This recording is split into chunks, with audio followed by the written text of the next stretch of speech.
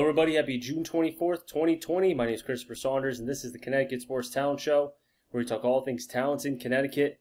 And on today's show, we have the Valley Regional and Old Lyme football player, part of the Old Lyme side. His name, Colbe Andrews. He's wide receiver, free safety, kick returner, outside linebacker, punter, and also babysit your kids on the side as well. Colbe, it's a pleasure to be able to have you. Thank you for having me.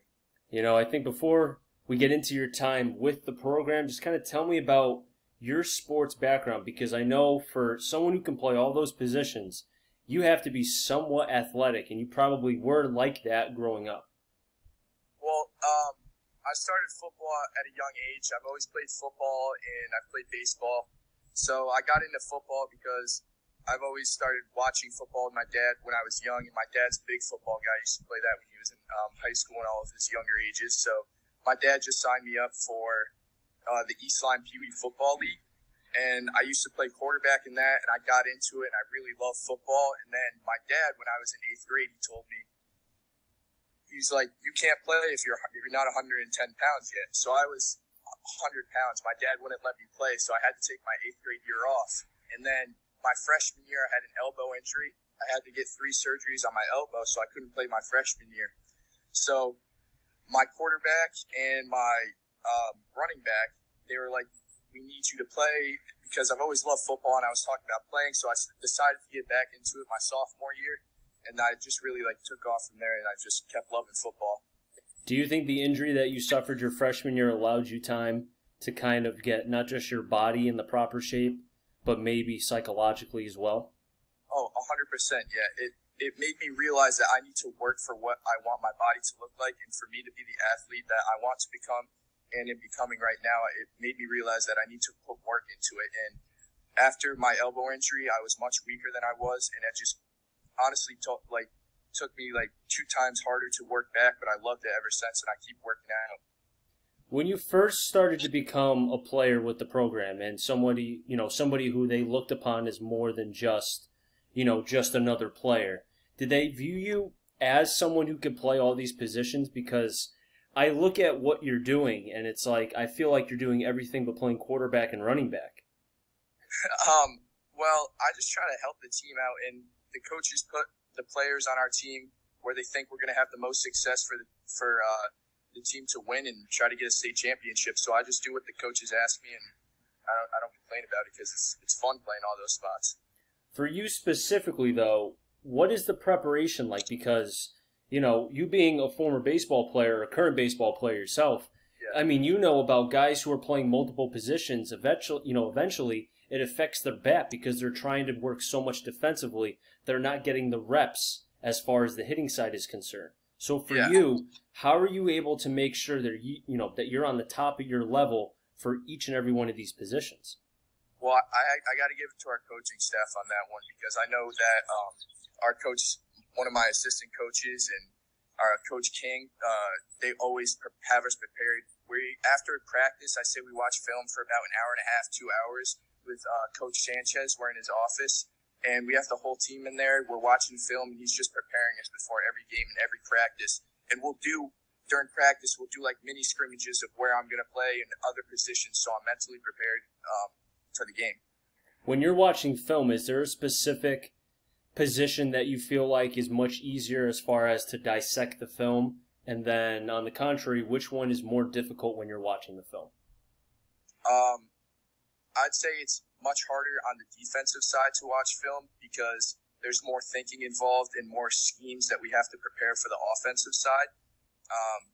To prepare to stop the offense. On offense, I feel like it's more easy just because I've learned the plays and I've understood it more. And I've played quarterback, so from looking from a quarterback perspective to the wide receiver, I know where I should be on the field, and it helps me put me in the spot to get open. Do you think also it's fair to say that as far as the wide receiver position is concerned, you can use your straight athletic ability to beat most defensive backs?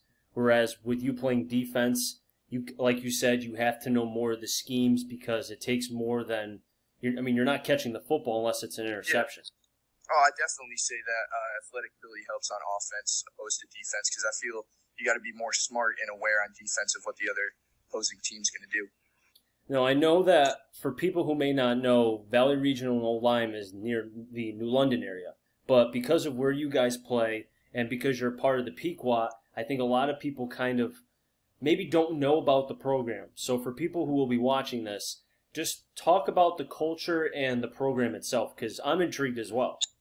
Yeah, so the program has been on top for super long time. Coach King's done great with the program. We've never really had a horrible season, a bad season, I'd say. We have, in my opinion, the best coaching staff in the area. I mean, I don't know any other coaches that put in like as much work as you. We're having Zoom meets, Google meets, watching film. We've been doing it for a month now at least, watching film over the phone and putting in new plays, installing new defensive plays, offensive plays for us to get prepared for the season. So just doing it this early in the off season is just like, it's going to help us so much more when this comes around. It's going to be like second nature to us. And that, that winning culture, I would think in some ways has to take some pressure off of you guys, just because you know that you have that, you've built it up. But do you guys feel like every now and again, like you have to live up to the expectations? Personally, I don't feel that way because I just go out there and give it all I got every time, and I know that my boys with me are doing the same thing. We don't try to live up to an expectation. We're just out there to win and have a fun time. Now, looking specifically at you talked about before we came on that you've been in contact with Bowdoin, Springfield, and some other programs. Are they viewing you as an offensive piece, a defensive piece, or both? I know that it goes both ways with a few colleges. Okay. And I know Springfield looks at me for like the offensive aspect of it. And personally, for me, I play anywhere. Just because I score so much, it doesn't really matter to me where I play. It's just as long as I'm on the field and getting the reps in, that's all that matters. Yeah, I think at the end of the day, it's just about the reps. If you can get as many as possible, I mean, it's hard to replicate reps, especially if you're just having fun. But if you're in a practice area, I mean, it's got to make it much easier for you to be able to get that work in. Yeah. Now, have you been able to look at what the CIAC has given as far as the rules are with the whole, trying to protect each other in the 6 feet and all that? Yeah, I've heard about it. I'm not an expert on it. I've heard about some of the stuff that they're doing, and I don't have much of an opinion on it. As long as we can play, I just want to win and get out on the field. But for you and for the team, do you think it's going to be kind of like an adjustment period for you guys, only because there's going to be certain things that have been a norm for basically your whole life, and now it's going to be a little bit different?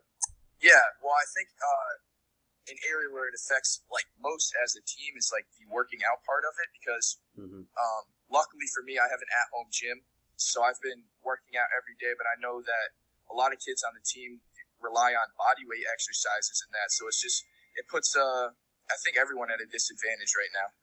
Yeah, it's tough because the gyms just opened back up about a week and a half ago, give or take, and it's, at least for my gym, because I go to Planet Fitness, it's one of those things where there's not a lot of people. Some people wearing masks, others aren't.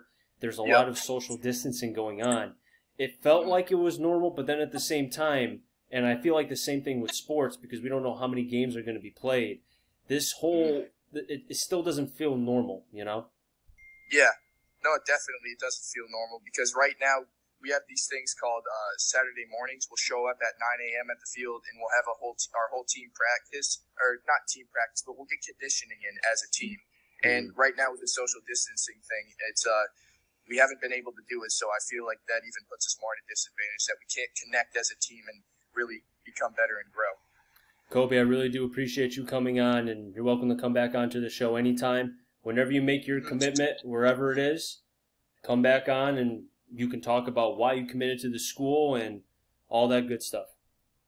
Perfect. Thank you for having me. No problem. That'll wrap things up in the Connecticut Sports Talent Show. So as always, stay safe and enjoy the rest of your day, everybody.